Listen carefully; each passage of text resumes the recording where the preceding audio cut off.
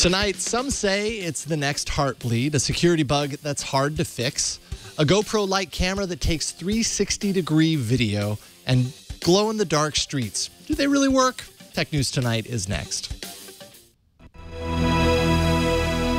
This is Twit.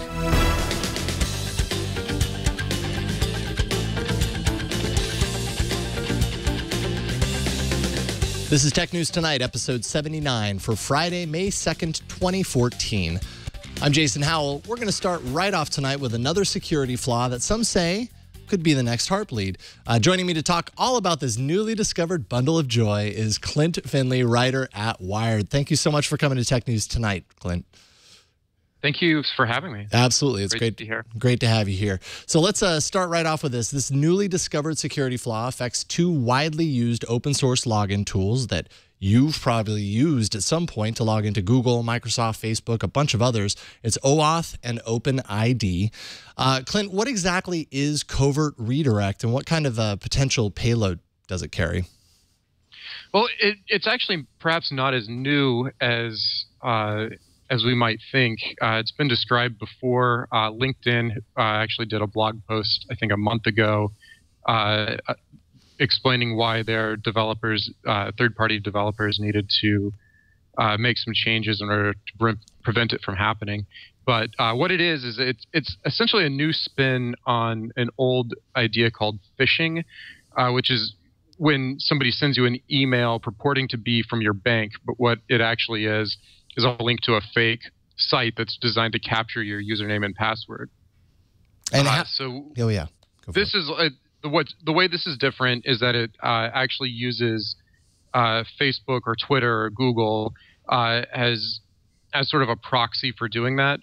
So OAuth and OpenID are these tools that you can use to log into other services with your account.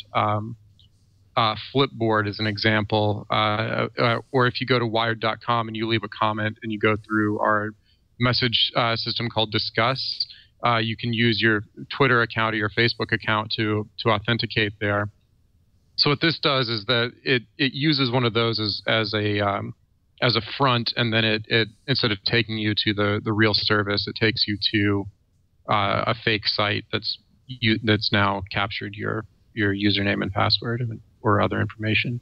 Or other information that could probably be a lot potentially of other information depending on what the site's called. Yeah, I'm not entirely sure. Yeah. Unfortunately. Now, Wang Jing, who is the PhD student that discovered the flaw, contacted many of the affected sites, including Facebook. Facebook actually told Jing that short of forcing every single application on the platform to use a whitelist, a fix couldn't be accomplished in the short term. And other sites, including Google, have expressed that it can't be easily patched. How concerning is it that some of Internet's heaviest hitters are saying that really there isn't much that they can do about the problem in the near term?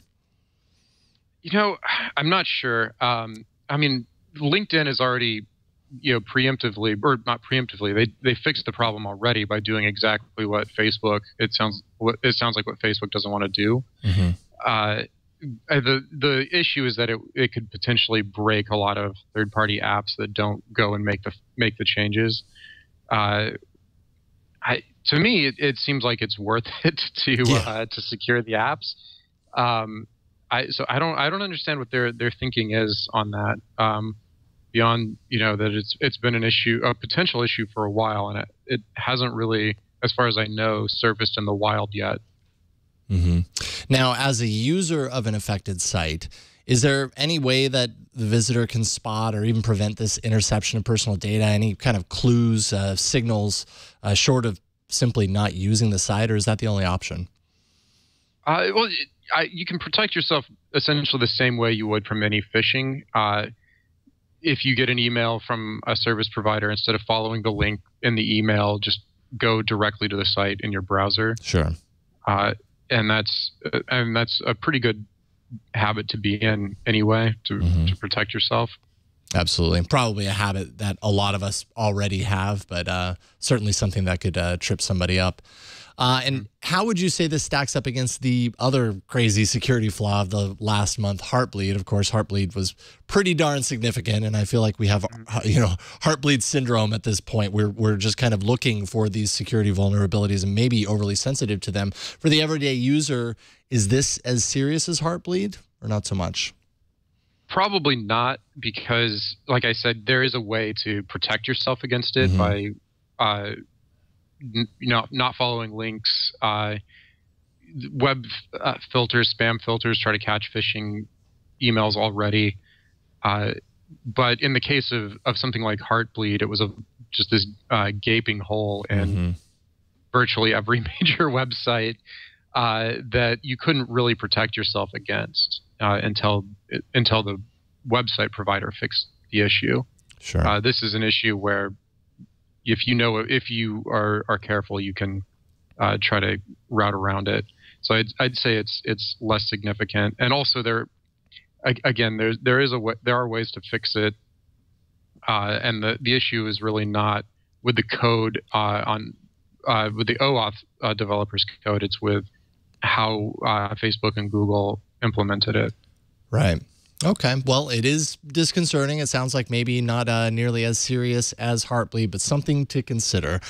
Clint Finley, thank you so much for joining me to talk all about Covert Redirect today. Really appreciate it. Hey, thanks again for having me. Absolutely. Tell people where they can follow your work online. You can follow me on Twitter, which I think they're showing right there. And through there, you can find my website and, of course, wired.com. Right on. That's Clintron on Twitter. All right. Thanks again, Clint. Thank you. All right. And now let's get right to the tech feed. And speaking of security, Bloomberg reports that currently across the U.S., defense contractors are mining the internet for glitches that can be used as the nation's strategic advantage, citing 15 people who work for contractors and the government. This cyber military industrial complex covers a dozen states and employs thousands of civilians, says Bloomberg. And the projects are apparently so sensitive their funding is classified. Chase Cunningham, the National Security Agency's former chief cryptologic technician, tells Bloomberg we're in an arms race, and that the competition to find exploitable bugs before an enemy does is as intense as, quote, the space race and the Cold War combined. Ouch. Yahoo will stop honoring do not track requests made by a user's browser and will actively attempt to track your interactions with its site and its content. As an explanation, Yahoo claims it had yet to see a single privacy standard that is, quote, effective, easy to use, and has been adopted by the broader tech industry, end quote, and changed its policy to provide more personalized experiences. Yahoo does allow you to manage certain elements of your privacy via its Yahoo Privacy Center, where users can manually click a button and opt out of what Yahoo calls interest-based advertising. To do that, you must accept cookies into your browser and be logged into Yahoo across all your devices for those privacy settings to work. In a word, although I don't know if that's really a word, but anyways. Acquisition alert, TechCrunch reports that Apple has bought LuxVue technology, which has been working on low-power micro-LED-based displays for consumer electronics and could be integrated into Apple's hardware for better battery life and screen brightness. If the acquisition goes through, it will be the 24th company Apple acquired over the past 18 months. An Apple spokesperson gave TechCrunch this statement in response, quote, Apple buys smaller technology companies from time to time, and we generally do not discuss our purpose or plans, end quote. Apple's Worldwide Developers Conference is set to kick off June 2nd, but Recode is reporting that CEO Tim Cook will not unveil a wearable device or a next-gen Apple TV at the show, citing sources familiar with Apple's plans. 9to5Mac reports the major announcements at this year's WWDC are going to be OS X 10.10, that's a mouthful, iOS 8, and possibly the rumored Health Book app. And cool Kickstarter alert, a new panoramic action cam called Center can shoot in 360 degrees at once and capture every aspect of a scene. How cool. Rather than simply a first-person view. Center was built by Paul Alyoshin, who previously ran camera engineering at Apple. The unit takes 4 separate 1080p webcams and stitches them together into a single stream that plays back at up to 60 frames per second. Recorded videos are stored on an 8 GB internal flash drive as a standard MPEG video file. And with an interactive player, you can stream videos from your center right to your desktop, smartphone, or tablet in real time. The center is available for pre-order for $299 through its Kickstarter page. If funded, the delivery ETA is February 2015.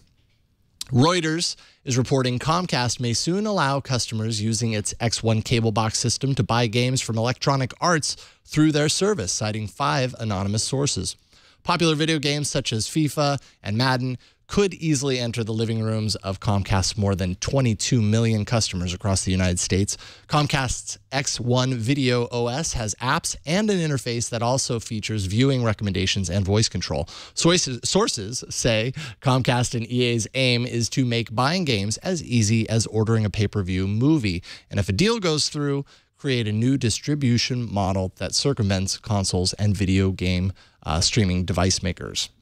And finally, a few weeks ago, we told you about a pilot project to illuminate roadways in the Netherlands. Well, the glow-in-the-dark roads have been pilot testing in the town of Oss since April 10th. And turns out the radiant lines are sensitive to large amounts of rain and have not been producing a consistent amount of light, according to the BBC. But it's a work in progress. The glow-in-the-dark roads are the only first step in the smart highway system throughout the country, which also includes a dynamic paint that will communicate weather and road conditions to drivers, and a lane that will charge electric vehicles as they pass. That's really cool. Baby steps to the Tron grid, everyone. You got to start somewhere. That's it for this edition of Tech News Tonight. You can subscribe to this show by going to twit.tv/TN2 and write us at tn2@twit.tv. Don't miss our morning news program, Tech News Today, every weekday at 10 a.m. Pacific, 1 p.m. Eastern. I'm Jason Howell. Thanks for watching. Bandwidth for Tech News Tonight is brought to you by CashFly.com.